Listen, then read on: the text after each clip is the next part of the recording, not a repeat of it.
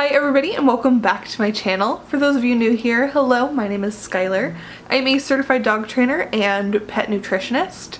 Today we are going to be talking about poop. Specifically, we're going to be talking about a couple of reasons why dogs eat poop and how you can fix it. This video is going to cover a couple different reasons why dogs eat poop and things that you can do to help fix it. Obviously, some of these, the solutions are a little bit in depth, so you're gonna have to do a little bit of research, a little bit of maybe even seeing your veterinarian to figure out the best way to go about fixing this. But this video is a perfect place to start. So first and foremost, your dog is eating another animal's poop.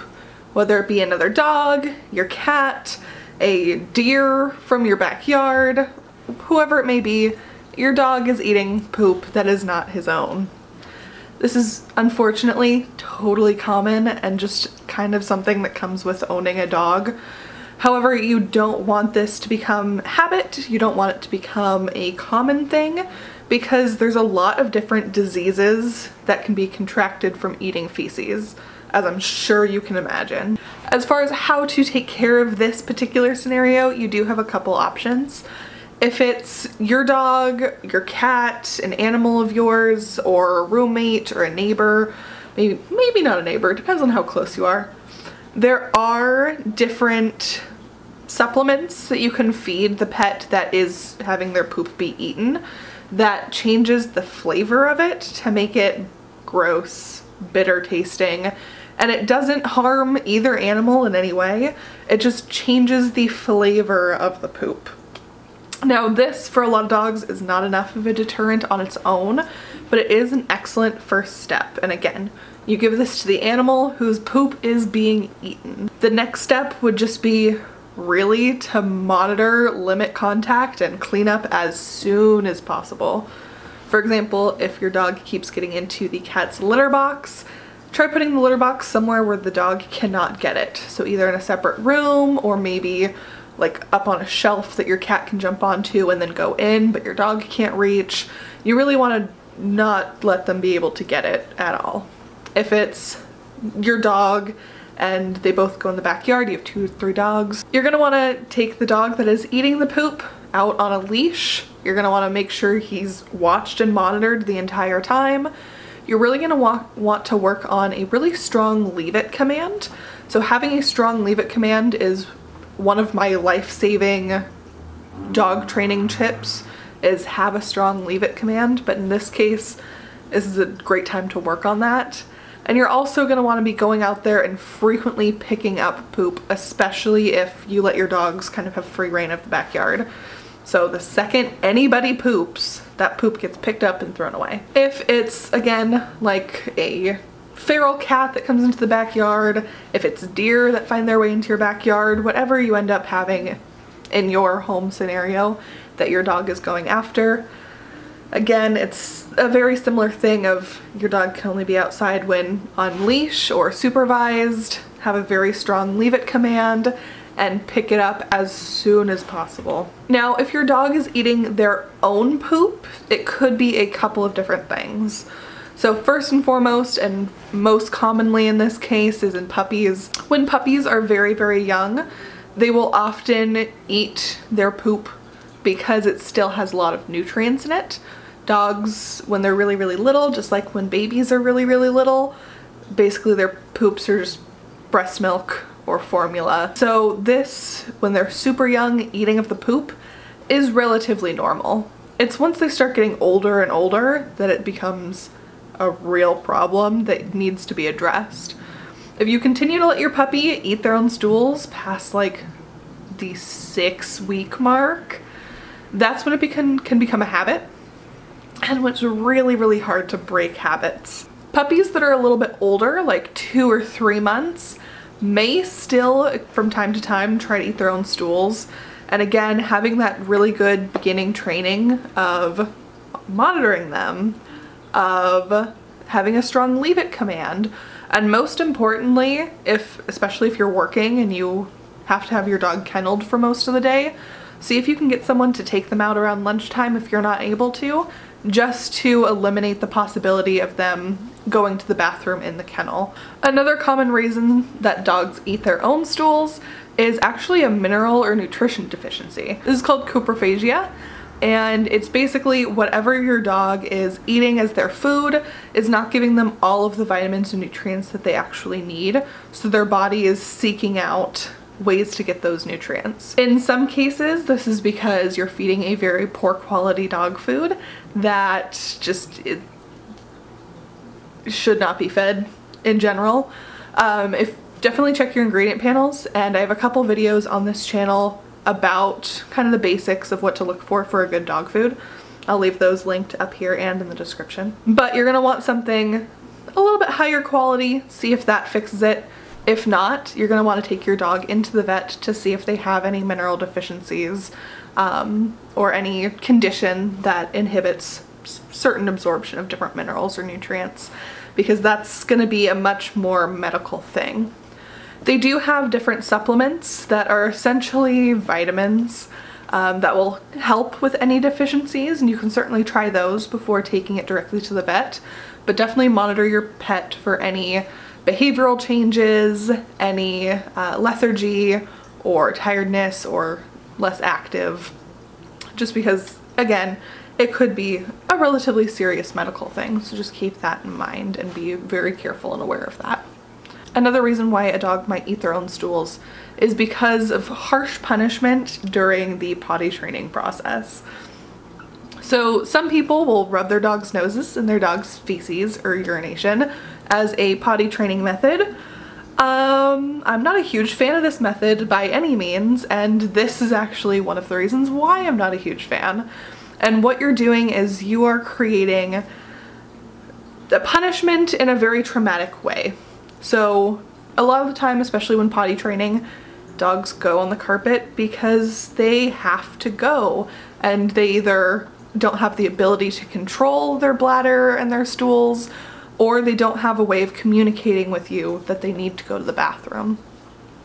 As dogs get older, they might still have accidents, especially if they maybe got into the trash or they ate something new.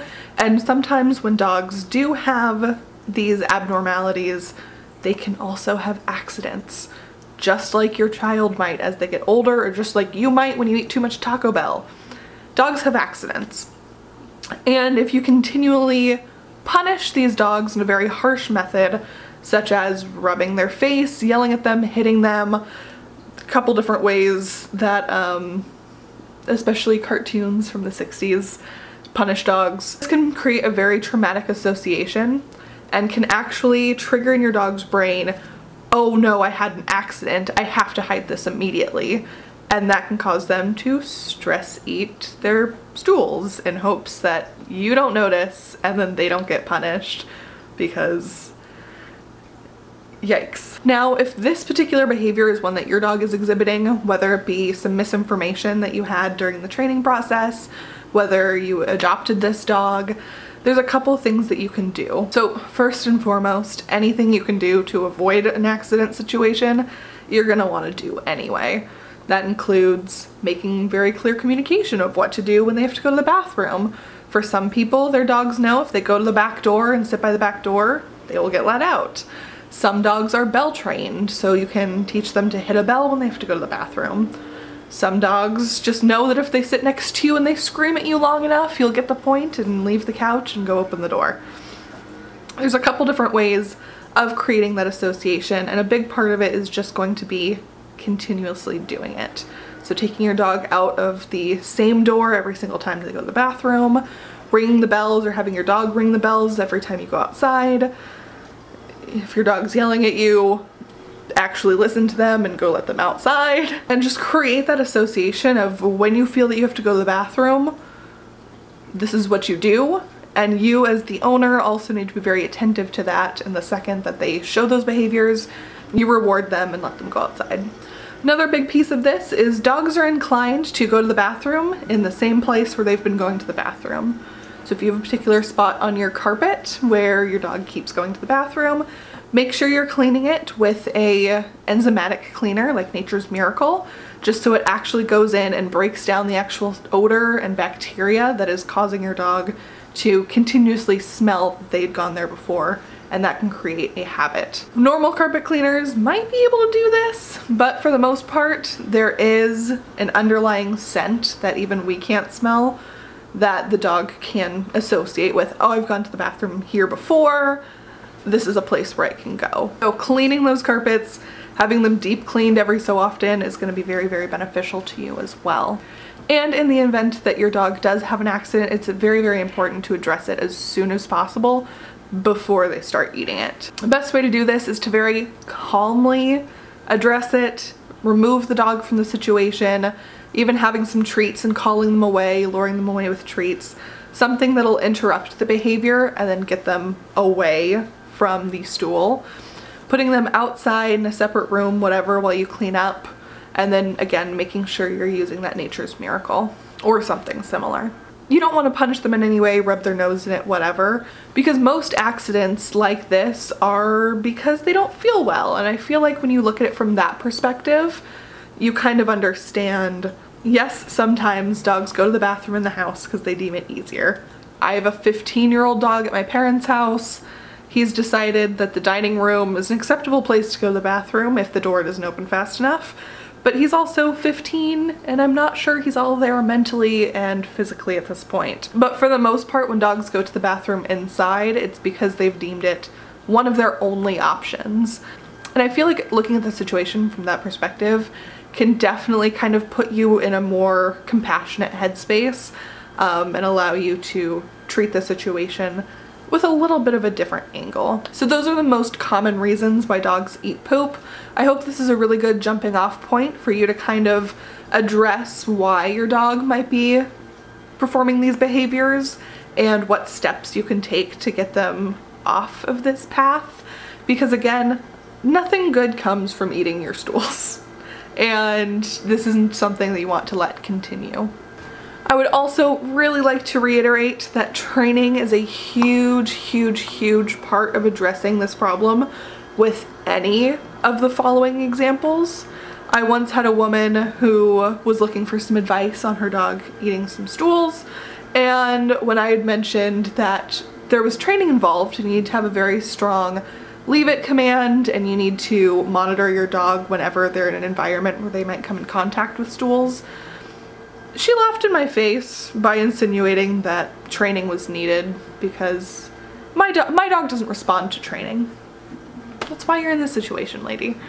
So training is very, very important, as is looking at the health of your animal and what they're getting nutritionally, if that's the case for you. I hope you learned something today. If you have any questions, please go ahead and leave a comment down below. Give this video a like if you enjoyed it and you learned something new.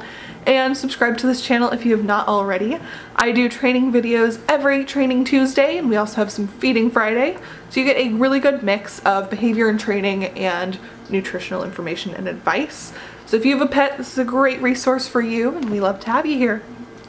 I will see you in my next video, and until then, bye.